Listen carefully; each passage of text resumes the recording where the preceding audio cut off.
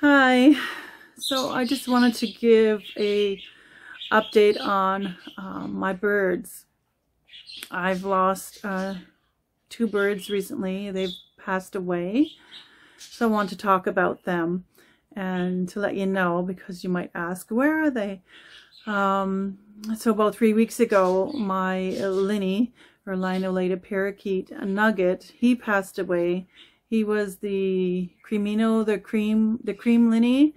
Nugget, he would have been 14, 14 next month. So he was a pretty, older Linny.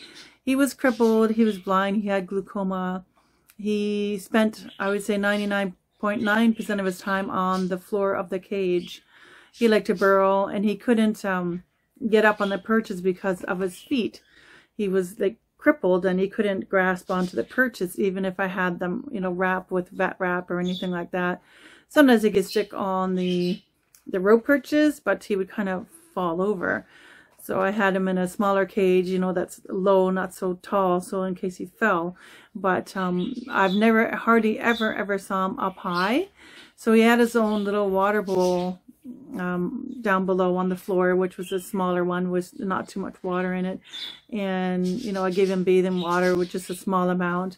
But what happened, what I believe happened, and I feel really bad, I feel guilty, and I feel responsible, is 3 weeks ago, I was vacuuming, and whenever I vacuum, all my birds love to bathe, including my Linnies and including Nugget. So I always give them bath water. And so that day when I vacuumed, and then I came in the room, later on, I noticed him up above, higher on the cage, in a different water bowl with his tail sticking up. And I thought, what is he doing up there? And what's he doing? Why would he go up there? And I called him. He didn't move. When I went, I took him out of there, and he passed away. He was gone. He was in his water bowl, up high, and I was obviously freaking out. I don't know why he went up there. He had all the bath water down below and his drinking water. And so when I vacuumed, he must have just got so excited that he went up there to take a bath, and he fell in. He couldn't get out, and he drowned. So I feel very, very responsible that I never thought about that he would even go up there and fall, because the dish that I had was a covered dish. You got a cover on it, and I'll show you. I'll put a picture in here. So he must have crawled up there and trying to bathe or take a drink. I don't know. And he fell in, and he couldn't get out. And he drowned. Unless he passed away at the same moment and he fell in. I don't know. But he couldn't grasp. I don't know how he got there, because he couldn't grasp on with his little crippled feet. They were all arthritic. And he was blind, and glaucoma, glaucoma, is that what you call it? He had all kinds of problems. He's been to the vet previously, and I've asked my vet, if I should euthanize him. That was like maybe last year, and she said, no, he's fine. He's eating, he's drinking, he's talking, he's singing, he loves pickles. His girlfriend, they feed each other, and they sleep together. And she didn't see a reason to euthanize him. I just felt bad for him, because he's always on the floor, and he got dirty, his feet and his under his tail because of, the poop. He pooped and walk in it. I cleaned him all the time. I had to wash him and wash his feet and all that. But I just wanted to tell you, because if you have a bird, especially if it's crippled and blind, make sure you do not give them a deep dish of water. Anything, bathing water, drinking water, just give them a little tiny bit at a time, and refill it often. I'm surprised that happened to me, and I'm surprised I didn't know that. I've had birds for many, many years, and, educate all of you and what I know, and now this happened. But sometimes, this is how we learn from our mistakes. And obviously I learned from this one. Sorry. Hang on. I promised I wouldn't cry. And anyways, I feel so bad, because he was such a nice bird and so cute, and every time he saw me, he would say, "Me, monster," and he'd say, "Hi," and now I don't hear that anymore. So anyways, on top of that, was that 4 days later, my Goldies Lorikeet Dazzle, he passed away. And I was like, what's going on? What's going on? Like, you know, 2 birds in not even a week.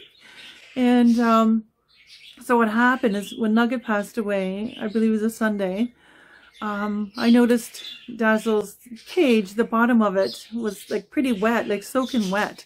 Like these are lorikeet, they have a wet droppings because their diet is wet. Eating, you know, nectar with fruits, just a watery diet. So what goes in comes out. And I thought to myself, how do you know when a lorikeet has diarrhea? I'm like, yeah, it's kind of funny, but it's not. I'm thinking, well, he looks like he must have it because his cage is like triple wet. Like there's no way. I just cleaned it. And it's like someone took a cup of water and poured it in there. That there's an issue. And I said, okay, I'm going to phone the vet in the morning. And then I did notice his bowl of water was really, really low. And I'm thinking, he never drinks that much water ever. I'm thinking, okay, he's drinking all the water and it's coming out of him, obviously. I thought, okay, wow, he's got an issue. And so when I woke up, I filled his water again. It was bone dry. He drank like a lot of water. He drank all of it, like dry to the bone. Like he must have been licking it all up. And his cage was like a swamp at the bottom, like all soaking wet. I thought there's something going on. I thought maybe he's diabetic. So I phoned the vet, and of course they were booked for months. But they could see me for an emergency fee. Every time I call there, it's an emergency fee because they're booked forever. I just wish more vets would open up because I can never get in there without paying, I think it's $300 just to get in because they're squeezing you in, I guess. That's the problem, but I had to. I had no choice. He was very ill. And then I noticed him, when I brought him that day, his eyes were closed. He was sleeping with his head, you know, behind him. But he just kept wanting to drink. And then his crop was enlarged, like huge. I thought maybe he has a crop infection, but then I figured since he's drinking, his crop is all full of water. And he looked huge. And I thought, well, maybe there's an issue. Maybe he's got an impaction and he's trying to get it out. I don't know what it is. So anyways, I took him to the vet. The vet looked him over. His weight was fine. His body score was okay. And they took his blood, the CBC, and they took more blood for the viral testing. And because I had a problem with my ring neck before too, it's a good thing to check for. So then they did a crop smear and a fecal, I guess it's called a smear, you know, in the vet clinic. And his crop was fine. And they did the blood there at the clinic as well. And they said all the blood is good, no kidney problem, no liver problem, nothing, but his glucose was very, very high.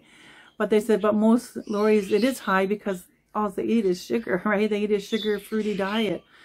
So he said it was actually pretty high. And I said, what are the chances he has diabetes? Because I told him about the water drinking and all that.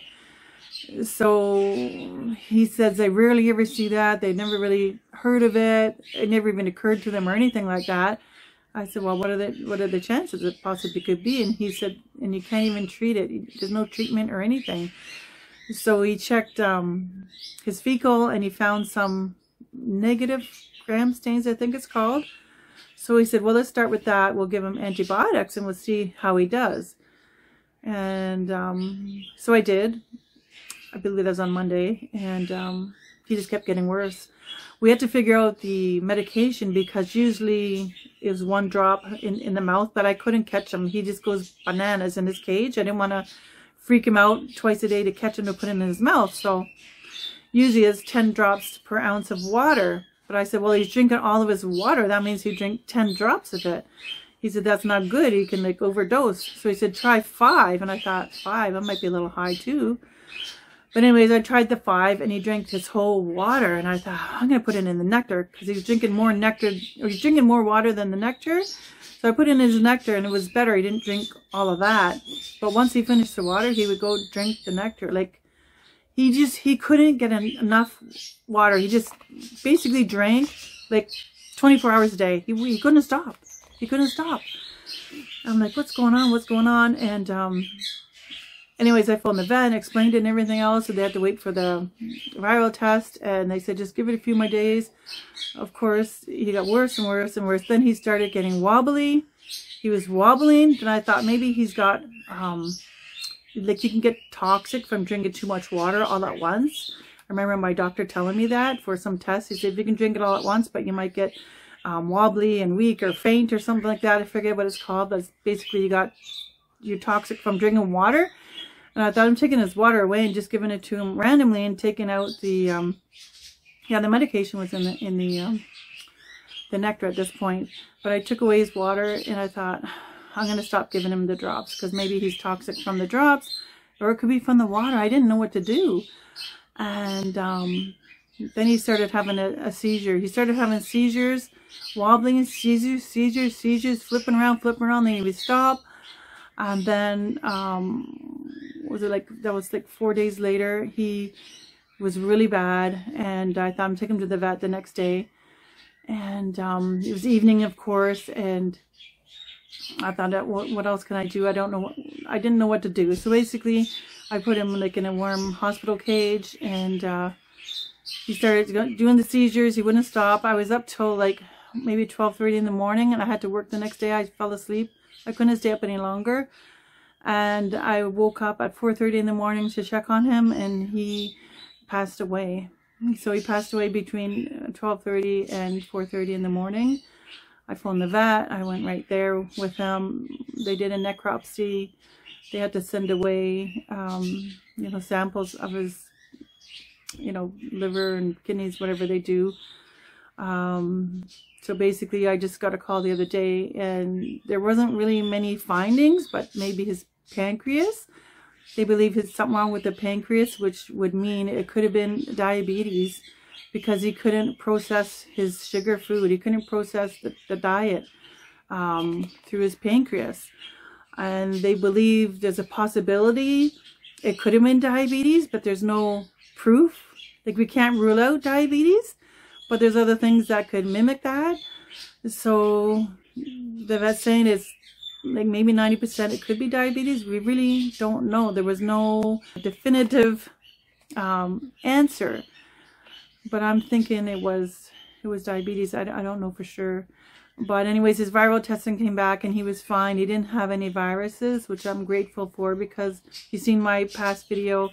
I had a problem with my ring neck, who I had to rehome because he had polyoma.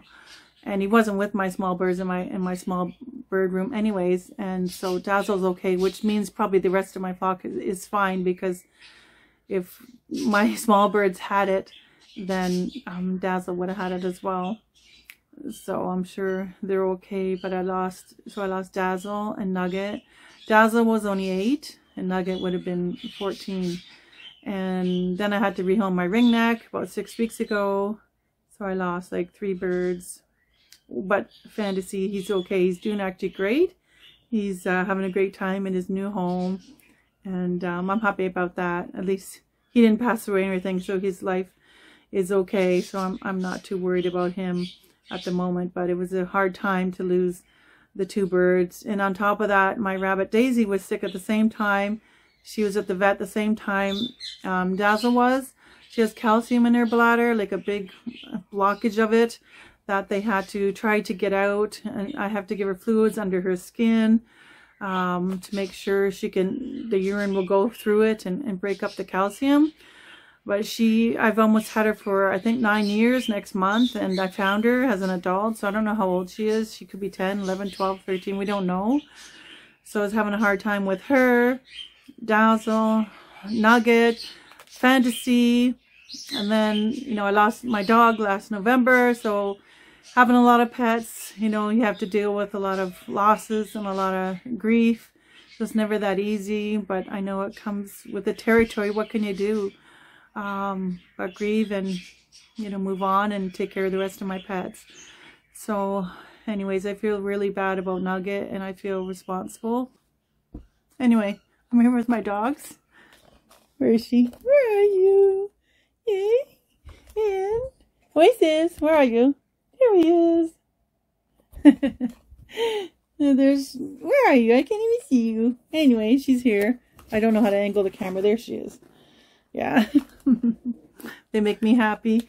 And So anyways, I just thought that I would update you and let you know, because you might be wondering, I don't know where to look. I'm on my phone and I look over there, I look over there, maybe right here in the hole, I don't know. So you might be wondering where those birds are. But anyways, Pickles, my other Linny, she's been screaming for 3 weeks. She's quiet now. But every morning she screams for 2 or 3 hours.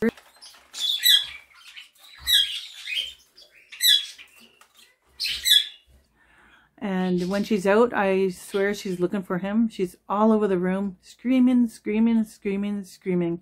So I've moved her cage. I've given her new toys. I give her lots of good food. Talk to her, you know, play with her. She doesn't really like to be interacted with. She doesn't step up or anything, but she likes to come out. So I let her out and she flies around, and she's become friends with one of my budgies. And my budgie, Splash, hangs around with her and keeps her company. So she's getting better. You know, day by day. She is grieving Nugget. And my dog Oasis, he was very close with my other dog Indy that passed away. So it's been about, what's that, 5 months now? He was having a lot of issues because he was gone. Illusion is fine. I think Oasis was closer to Indy. So it's hard managing all these pets and managing them all and taking care of their grieving issues while I'm grieving at the same time. But anyways, I just thought I'd let you know the update on my animals, and sometimes it's hard, and that's why it's hard for me to make, you know, certain videos, or I like to make the quick videos where I don't have to edit them very much. Just watch my birds, like being birds, you know, taking a shower or whatnot. Hope you don't mind. So I'll try to come up with some, you know, more quality videos, because sometimes I tried and I just couldn't do it. I just didn't feel like it. I had, you know, issues myself. I'll see you in the next video. Thanks for listening. Bye.